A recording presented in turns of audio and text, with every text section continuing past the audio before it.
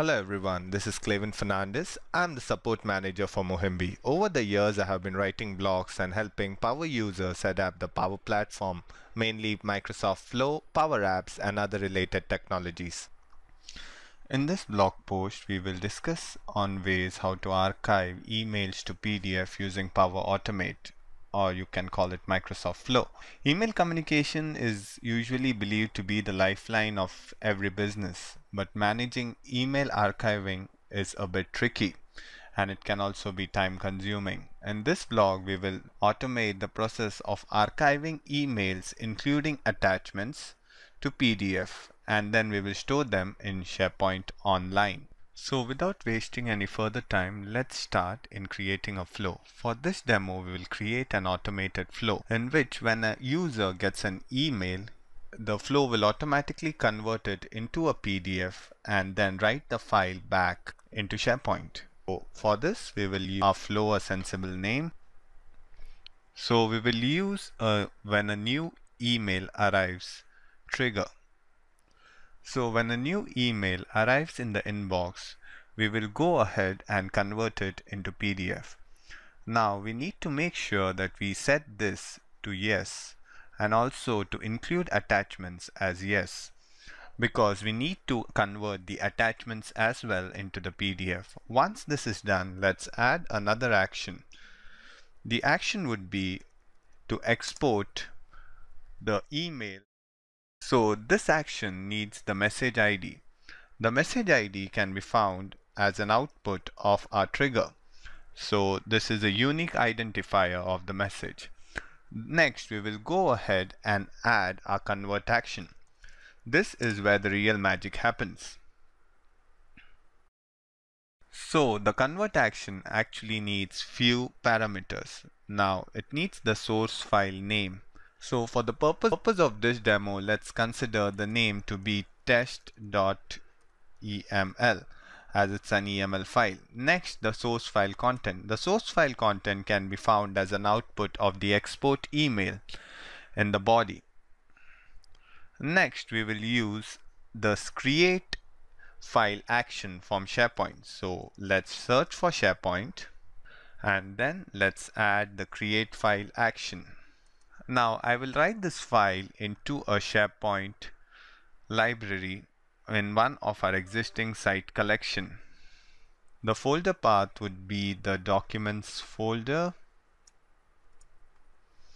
The name of the file would be again test archival.pdf. The next step would be to go ahead and pass the file content. The file content will be the output of the convert action, processed file content, that is the content generated by Muhimbi. So now I think that's it. Let's save our flow and it's time to test our flow. So to test our flow, we need to create an email and send it to the user. Go ahead and create a new message. So the user I'm using is a test user, so the email address would be this. Let's do a subject. This is for testing the archival, if I can spell it right. I think I still did not spell it right, but that's fine. So the next would be to add a message body. This is a message body, then some text. Let's add some random text out here. Now we'll go ahead and add the attachments. So let's browse for the attachments.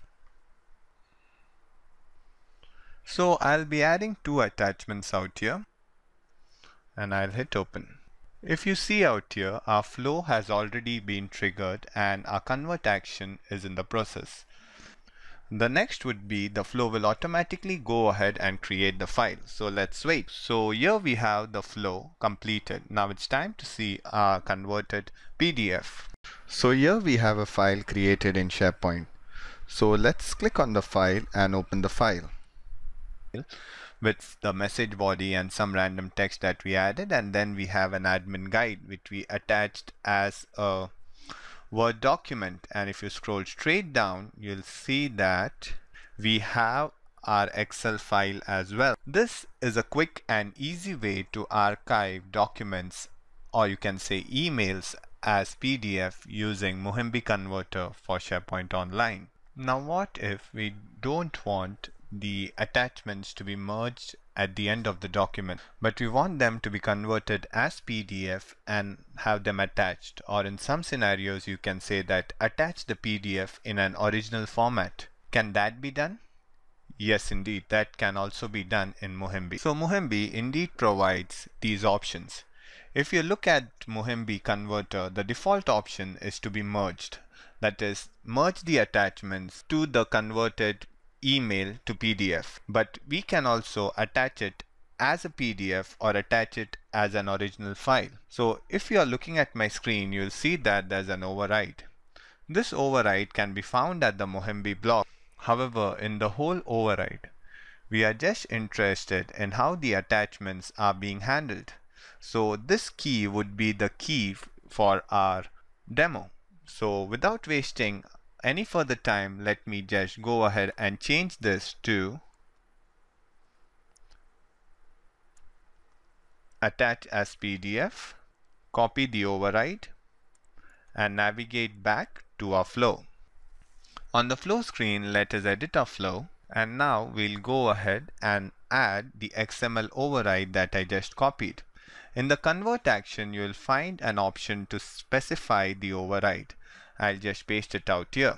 We do not need to change anything for this demo. Let's just change the file name to embed PDF, and let's save our flow and click on test using previous data. And our flow completes successfully. So let's go back to our SharePoint Online. So in our SharePoint Online, you'll see that a new file is being created named as embed as PDF. So if you see out here, we just have a single page PDF out here. So let's download it and see if the PDFs are being embedded. So when I launch it using the client PDF application, I see that a PDF indeed has got two attachments. That is, the PDFs are being converted, or I can say that the attachments are being converted into PDF and being embedded into the PDF. The first, as you see, is the PDF of the admin guide, and the second one is our Excel file, which is just testing. So let's further modify our flow and try to embed the files in their original format. As we did before, we see that the attachment merge mode can also be set to attach to original. So let's quickly change it out here. I'm going to provide the override in the example or even in the description section for the video below, and navigate back to our flow. So let's edit our flow, remove the XML override and put in the next override. So I'll just change the name out here, attach as original, and keep the rest the same. I'll save the flow and test the flow again. So within few seconds our flow completes. Let's get back and check our SharePoint Online document library. So as I refresh my page, I see that we have an attach original document. I click on it and I see that we have a single page document. Let's download it onto the client system and open it using the client application. So here I see that we have a document or a PDF with documents embedded in the original format. When I click on the document, it tells me to download the document. The same happens with Excel. So let's quickly go ahead and save the Excel and open it. So here we have the Excel file in the original format. So using Muhimbi, we can go ahead and automate our flows or use Microsoft Power Automate to go ahead and convert and archive emails as PDF, and it also provides us an option to merge the attachments at the bottom of the email or embed it as PDFs within the email or even attach it in the original format. I hope that this tutorial was informative to you, and thank you for listening.